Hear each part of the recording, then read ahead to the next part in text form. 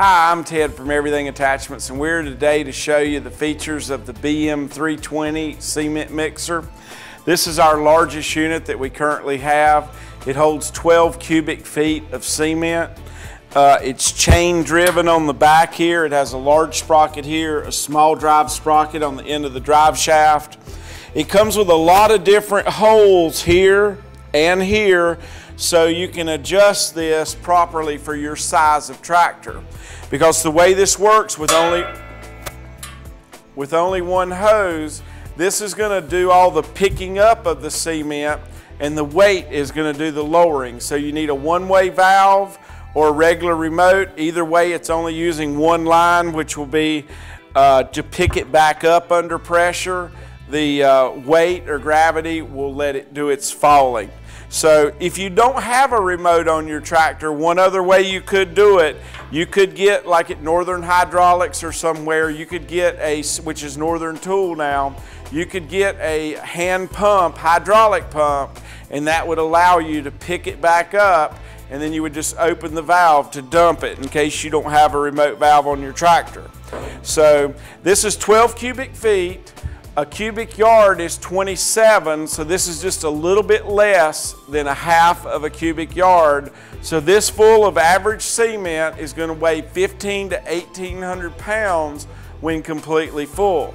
So just remember that on your tractor, how much weight that you really do have back here. And because of the way this works, this is going to be fairly close to your tractor, so remember to always check your PTO length to see if you need to cut it or not before you put it on when it's real high, and then lower it and kink this shaft up.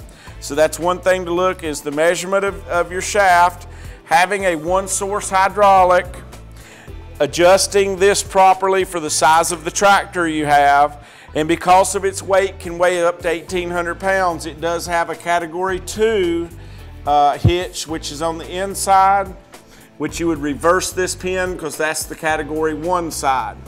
This barrel just turns in a slow directions. It has stirrers inside where you can mix your cement saccrete inside it, or you can simply load it from the cement truck into here and be able to carry it into a remote, hard to get to location.